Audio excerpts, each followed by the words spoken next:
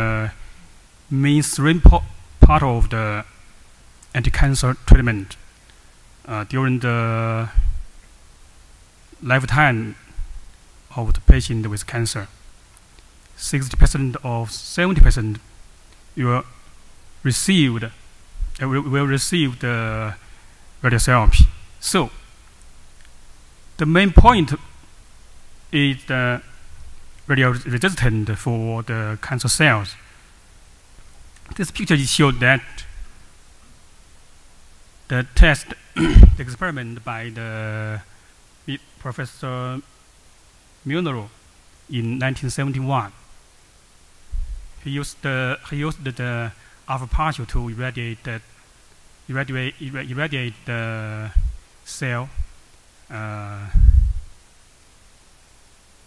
for the first experiment is the irradiate the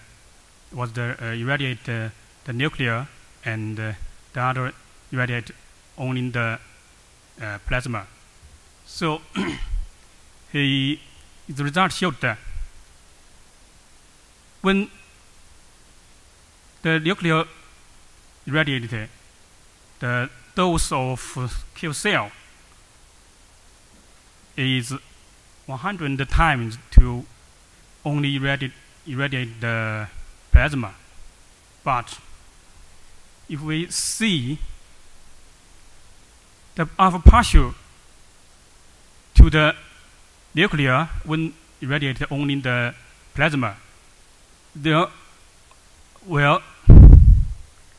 low dose distance of 2 to 3 μm, and the zero dose to the nuclear membrane also have had 2 to 3 μm. So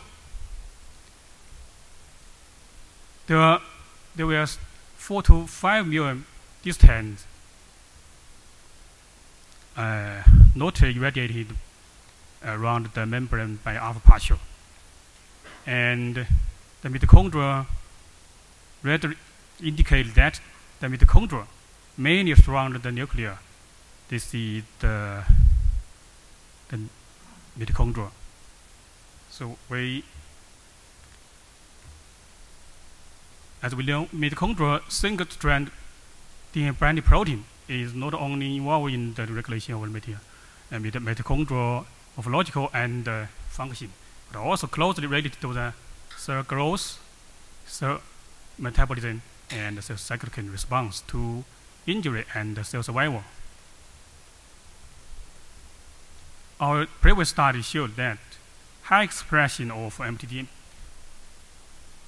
single-strand DNA in radio-resistant cell line. So in this study, we want to test the hypothesis that if mitochondrial strength set binding protein is related to the radiosensitivity and maybe another markers for the radiosensitivity. In this study, the radiobiological function of mtSSB was investigated by the RNA interference in non-small lung cancer cell line.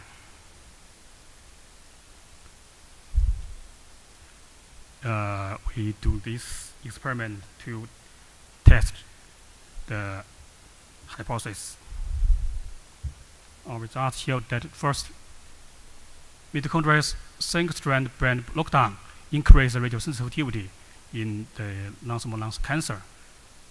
And first, the Western blot showed the single-strand brand protein is decreased by SRI. And the clonal formation C showed that mtSSB knockdown increased the radiosensitivity. The SF2 well, the 0.5 and the 0.6. This is the cell clone of different radiation dose, and 10 And 14 days later, we calculated the clone, which more than 50 cells.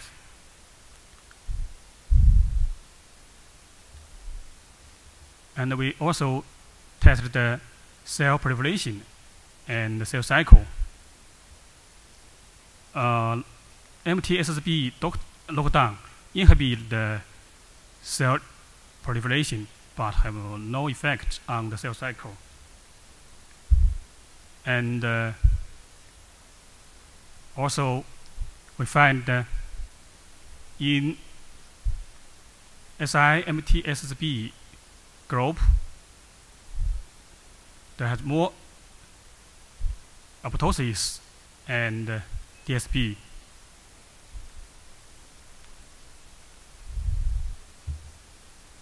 DSB is shown in gamma-2AX foci.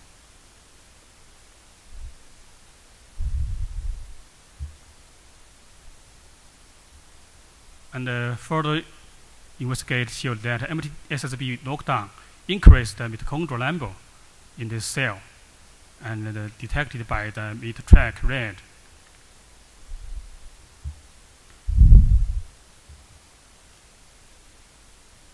mtSSB knockdown also reduced the MT content.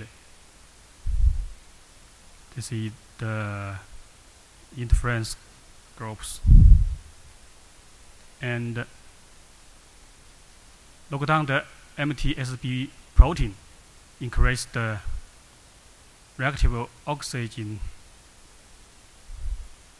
synthesis, ROS, indicated by the mitoSOX red.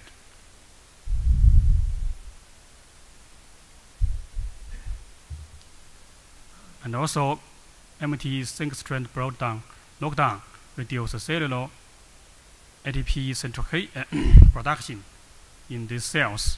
This is the standard curve, and these are the results showed decreased ATP concentration in the interference groups. So our results indicate that